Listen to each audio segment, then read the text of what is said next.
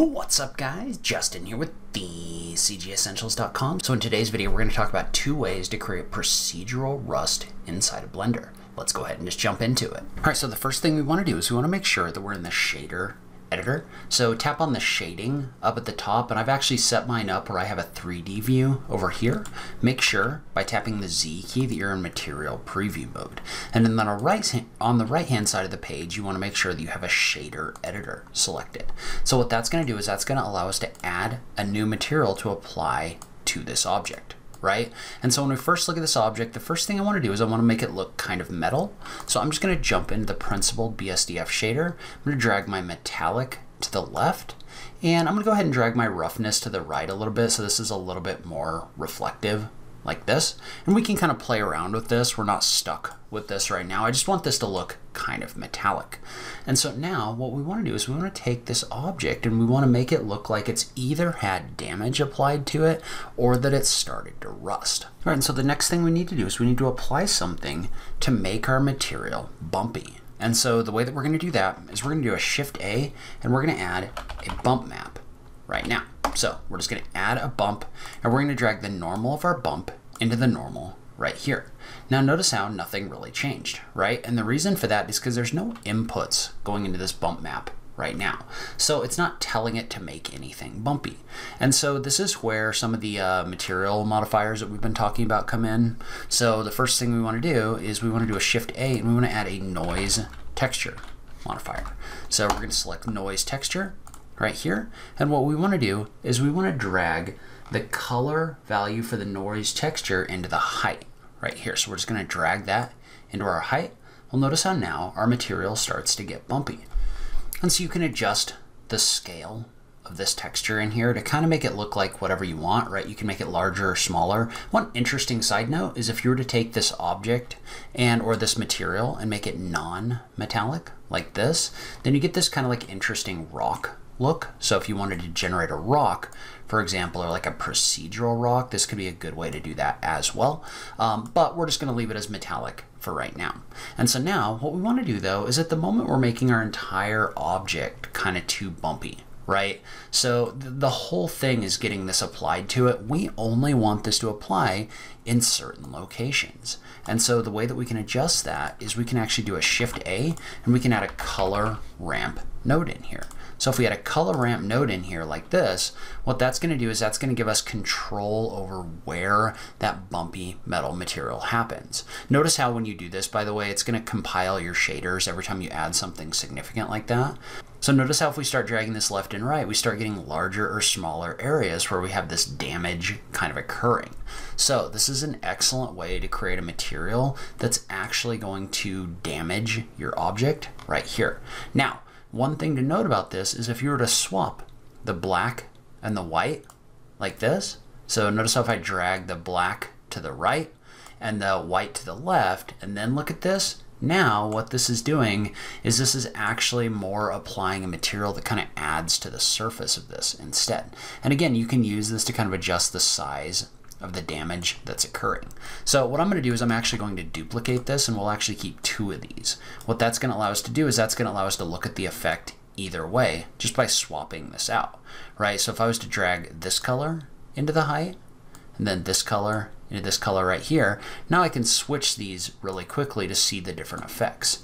And so we're going to keep both of these in here, but for right now I'm going to keep the one that actually makes everything looks like it's damaged inward applied to this surface for right now. And I'm going to go ahead and just drag this so that I've got like some damage in here. Or notice if you adjust the scale right here, the size of the damage that's being applied here is going to change. You can also adjust things like the roughness. So the less rough this is, the more these are like big cuts that are in here. If you make the roughness smaller like this, notice how that damage starts to get smaller as well. So you can make this so you have lots of like little pits across your object by adjusting your roughness, or these kind of like bigger chunks that are in here, depending on what you're trying to do. So I'm going to kind of leave it on like the 0.7 right here. So these aren't ultra deep, but it does give you some really interesting effects if you leave that more to the left as well. And we can kind of take a look at some of that in a minute. All right, so right now though, we have a little bit of a problem. And the problem is, if we were to jump over and try to apply this material to my body model. So if I tab into edit mode, tap A, and then just assign my rusted material to the whole thing like this, notice how you're getting some distortion in here. And so the distortion is problematic because that means that it's not going to look very good on some models, right? Like down here, everything looks okay, but up here, everything's getting stretched. And so what we need to do in order to fix that is we need to make sure that we come in here with this material, right? Our rusted metal material. And I'm going to go back to this one right here. But what we want to do is we want to do a Shift A, and we want to make sure that we add a mapping node right here. So if you drag the vector into the vector, you're going to be good here. But then we also need to make sure that we apply a texture coordinate node to this. So we want a texture coordinate node right here, and we want to make sure that we drag the node for object into the vector.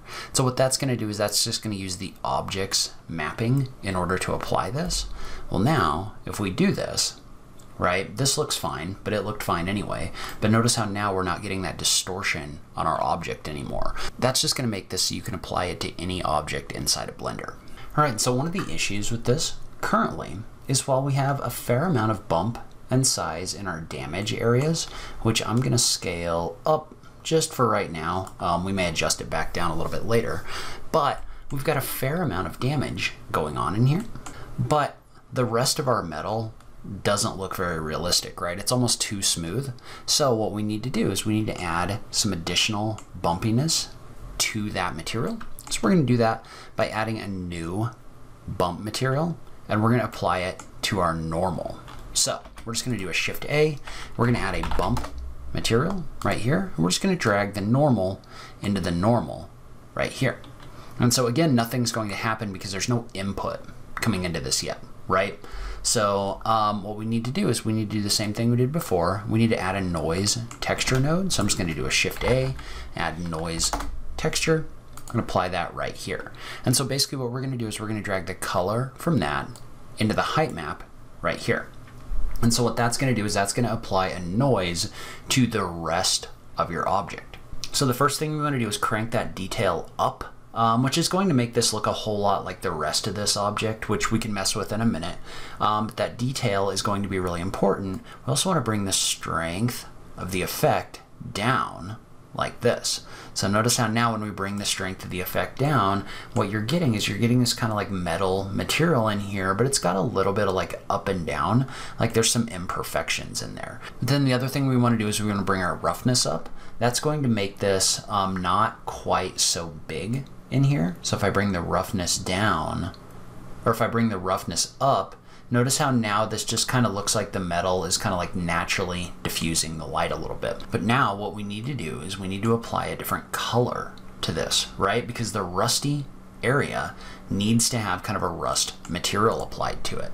And so the way that we're going to do that is we're actually going to take this, noise texture and we're going to drag it into our color, right? So if I drag this into my color right here, that's really not going to affect anything, right? Because we haven't really given it any color information. So, I mean, you're getting a little bit of kind of like crazy color in here because it's trying to read this data. But really what you want to do is between the noise texture and the base color, you want to add another color ramp node. So if you add a color ramp node right here, what that's going to do is that's going to allow you to control the color that's being placed on this surface, right? And so when this comes in right now, you're not really getting anything. But what we can do is we can start adjusting this using the color ramp.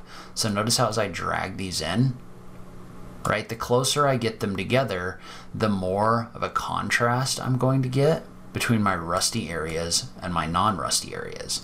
And notice how if I kind of like drag this over and switch it over, then it's going to be the other way, right? So I'm gonna have like the dark material is inside of my damage area and the light material is in my other areas, like this. And notice how these adjust if you adjust the scale of your texture right here. So you can use this in order to add colors to them in your model. But we don't want a black material in here, right?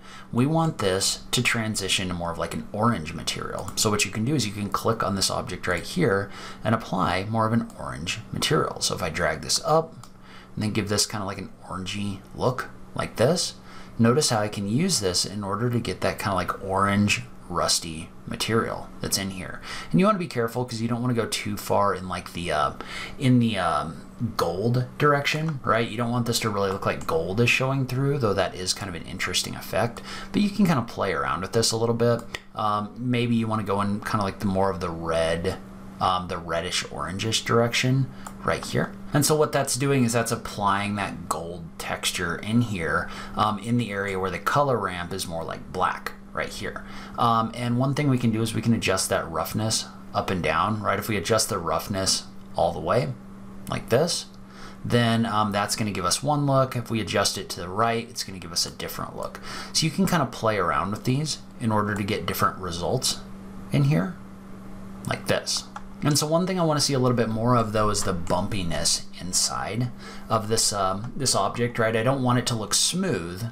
So what I'm going to do is I'm actually going to jump into this color ramp node that's currently going into my bump map, and I'm going to drag this black material to the right. So notice how when I drag the black material to the right, I get the bumpiness inside of the worn areas right here. So if you have it dragged too far to the left, right, it's going to be smooth on the inside, which also has some interesting applications, but not really for what we're doing right now. Notice how you can also adjust that transition by dragging that white material to the left or to the right as well. And so one thing that I find is I get a better result in here if I actually add another color in my color ramp, right? Because right now basically we have like a transition going between this kind of like darker material and the light material, but it looks a little bit weird because stuff around the edges isn't really kind of transitioning. So it should be kind of a different color from this edge to the inside right here. Well, what I find is if I was to take this and add an additional point right here and give it a different color. So if I give it like a again, kind of an orangish, or I find it kind of interesting if I make it kind of like a dark or like a black material or something like that. It kind of makes it look like there's kind of some additional stuff happening around the outside. This looks really good if you're trying to make a material that looks like the object has been damaged and then the oxidation has happened inside of those damaged areas.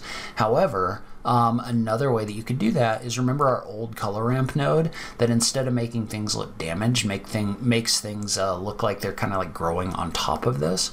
Well, if we were to drag that color into our height instead of our other one, notice how now I get this look where the rust is almost more like bubbling out on my surface. And what you can do is if you want to do this, which I think is probably a little bit more realistic but a little bit less fun, what you can do is you can drag that strength down a little bit. And so if you drag that strength down a little bit, then it's going to affect the way that this overall looks like this. Then that's going to give you a completely different look where these are smaller on here, but it does look like the surface is being oxidized a little bit. And you can kind of play around with your colors a little bit to get a result that you like, but you can also adjust things like your scale of the damage, right? So if I drag this way up, we're gonna get smaller. If I drag this down, you're gonna get larger areas where the rust has happened. And remember that you can switch between your color ramp nodes to have this build either outside or inside your object, depending on the result that you're going for. So leave a comment below. Let me know if you like this video, if you'd like to see more videos like it. I just love having that conversation with you guys. I will link to some other tutorials about some of the texture nodes in Blender on this page. As always, thank you so much for taking the time to watch this, and I will catch you in the next video. Thanks, guys.